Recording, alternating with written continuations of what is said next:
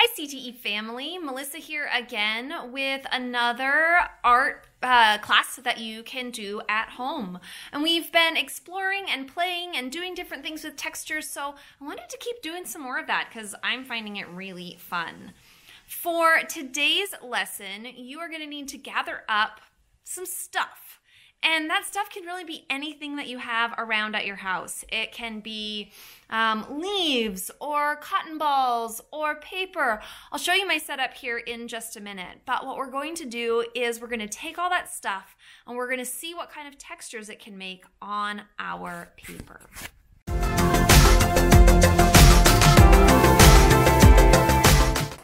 So I just want to show you some of the things that I picked out to try with my art today. I went around my house and I picked out some things from inside and outside that I thought I could use to paint with textures. I've got some leaves from the tree outside. I've got some foil and some paper that I might crumple up to make some cool textures. I grabbed some cotton balls to see what those would do. I grabbed, I had half a lime drying out in my fridge, so I thought I would see what that did. I got some paper, and I have this old box of acrylic paints that I'm going to start with. You could do this with any kind of paint. It doesn't need to be fancy. This is just what was in my art closet, so that's what I'm using today. And I've got a paper plate and a cup of water because I'm going to put the paint in my plate just to keep it from getting all over the place. And I might need to thin out some of the paint with some water. I'll probably go get a skewer or a paintbrush or something to mix up any paints. And then I put down a layer of paper bag down on my table just to keep the paint from making a mess. So let's get started playing with texture paints. All right, we've been playing with textures. We did rubbings, we took our rubbings, we made some other art with them. It's been pretty fun. Today, I want to take the textures of everyday objects and try them out with a different medium, some paint. So what you're going to do is you're going to take all that stuff that you gathered up and spread some paint out. You can spread it out like I did on a paper plate or wherever it makes sense for you to do that. Spread the paint out in kind of a thin, wide layer and dip your textured object into that paint. Then you can use it as a stamp, you can use it as a paintbrush, you can smear it, you can roll it, you can rub it, you can do whatever you want. But the idea is to take your different objects and to create different textures, maybe even patterns on your paper. Use as many colors as you want, use as many objects as you want, but create something beautiful. I'm going to give you a chance to see what my assistants have created at the end of this video. But for now, let's take a look at some of the work in progress. So I have an assistant helping me today with this project. Can you tell everybody your name? My name is Colin. Excellent. And yes, that's Clementine. Clementine is doing some sticker art right now. Colin, what are you going to do? What do you have to try stamping with right now? Metal. Metal. What is it? Can you show it to the camera?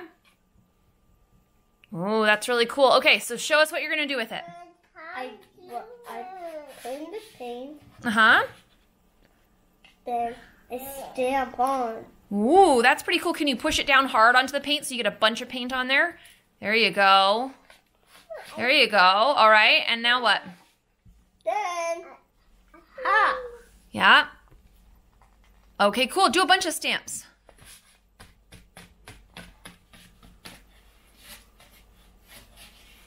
I have another assistant to try this out. What's your name?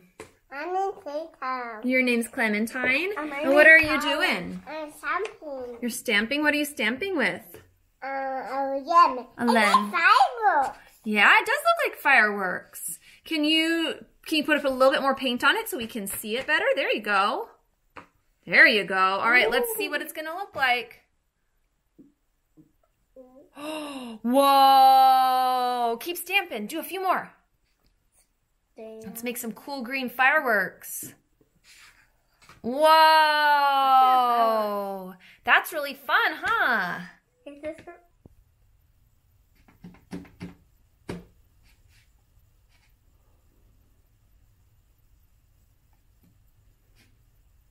the fireworks? So this is an art project that anybody can do. You don't have to be a grown-up, although you probably should have a grown-up's permission and maybe a grown-up supervision to keep things from getting too messy. But anybody can do this project. You just need some textures and some paint and a willingness to play and have fun. So here are some of the paintings that we did. This looks like a lime and maybe some cotton balls, and I don't know what other things we did here, but we had a few different textures. This was our first practice where we kind of discovered what you could do if you smudged things or stamped multiple times. This one is fun because it has a few different kinds of textures, and I like how the blue and green sort of look almost like flowers in the midst of it. And this is the one that Clementine worked on, and she tried some really fun things, like not just stamping, but also using her object as a paintbrush to get some kind of cool swoopy effects. So these are really, really neat. Okay, friends, now it is your turn. Go and get all that stuff, find those old paints in your art drawer or your art box, and see what you can create. As always, feel free to take a picture of what you've made, and with a parent's or a grown-up's permission, share it with us on social media. We're on Facebook, Creative Theater Experience, and we're on Instagram at CTE Olympia. I look forward to seeing what you've made, and I'll see you again in the next video.